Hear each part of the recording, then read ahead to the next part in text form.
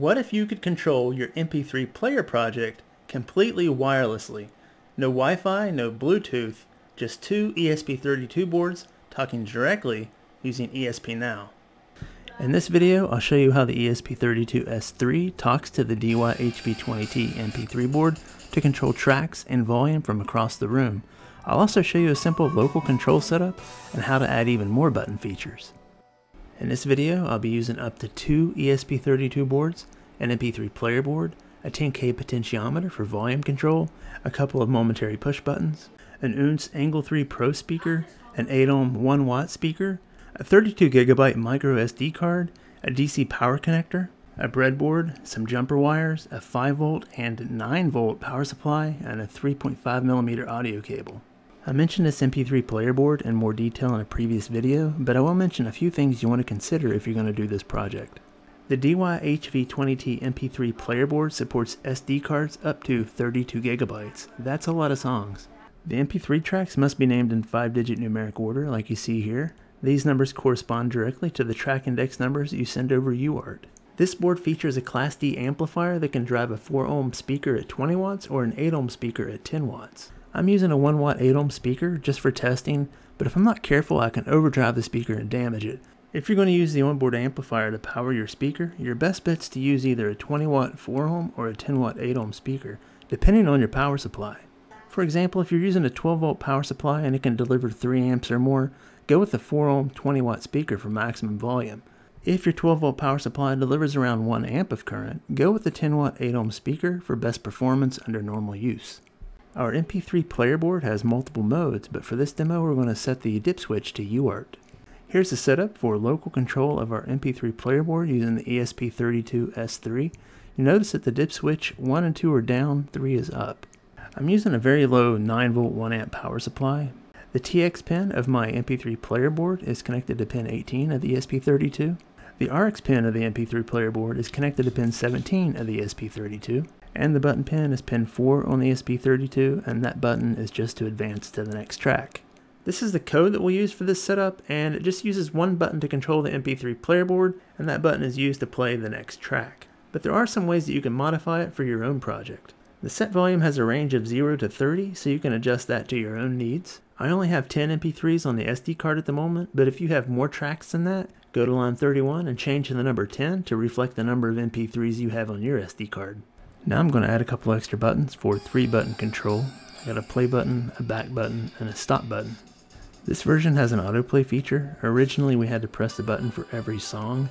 Now the songs play continuously, and when one finishes, the next song automatically starts. And for that reason, we integrated the busy pin, which allows the code to know exactly when to play the next track. Because the busy pin is held low while playing and then goes high when finished, you'll never have your track interrupted by another song. Here's the code for the autoplay setup, and I will include this in the email list for those of you who are on it. And here's the diagram for the 3-button autoplay. Next thing we're going to do is run this short sketch here to get the MAC address of the receiver ESP32 that we're going to use. This code sets the board to station mode, which acts like a Wi-Fi device that connects to other networks, but it won't broadcast its own network. This is actually a required mode for ESP-now because ESP-now uses the station interface to communicate directly between other ESP32 boards, or peer-to-peer, without using a router. Now after you run this, your MAC address should show up in your serial display, and it's written in hexadecimal. It's usually shown as 6 pairs separated by colons, just like we have right here. Now we're going to control the MP3s wirelessly, whether it's sounds or music. We have one button to advance to the next track, and a 10K resistor to control the volume. For this project I'll be using two ESP32s, and this is what my transmitter looks like with a button on pin 4 and a potentiometer on pin 1. This is the code we use for the transmitter board, and you'll notice in this code this is where you use the MAC address that we found earlier for a receiver board. Now this is my MAC address. You'll want to use the MAC address that showed up in your serial display with the code that we just ran. Just so you know, this is the packet structure for the data that's being communicated between the two boards. It tells what track number to play and what volume level should be set at, and it also prevents duplicate commands. If you want to change your sound a little bit, you can experiment with these ranges just to find out what feels best for you. Well, this is my receiver setup, and as you can see, I removed the 8 ohm speaker, the small one, and I replaced it with a portable speaker with a built-in amplifier. just for better sound. It's actually a Bluetooth speaker, but I'm not using the Bluetooth. I'm connecting directly from the speaker to the MP3 player using a 3.5mm audio cable. And this is what that connection diagram looks like. This is the code that we use for the receiver board. And if you go back and look starting on 48, this is the callback function where all the magic happens. This is the function that will automatically run whenever a wireless packet arrives. It essentially decodes the packet and decides what to do.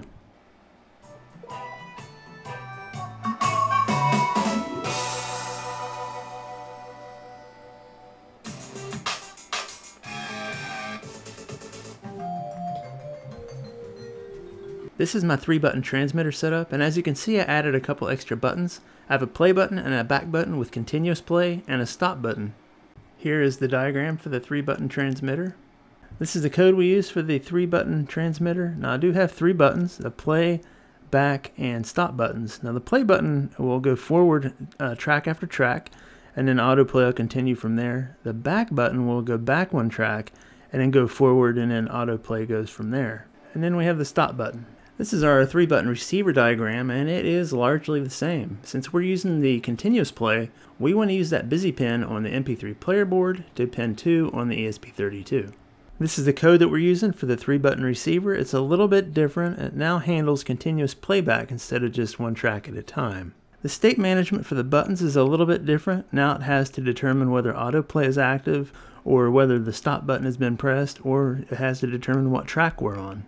So with all that said, this receiver actively manages the playback. I'll just press this button against the table here.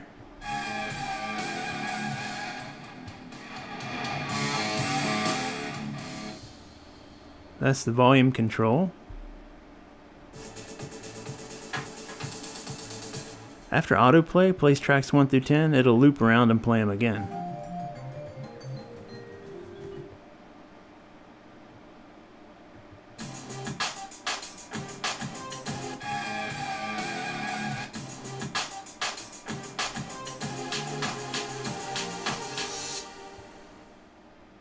If you enjoyed the video, don't forget to like, share, and subscribe. And also subscribe to the email list. It's just much easier to distribute the code and diagrams that way. And I get the best comments and emails from you guys. So I look forward to hearing from you all, and I'll see you again with another video.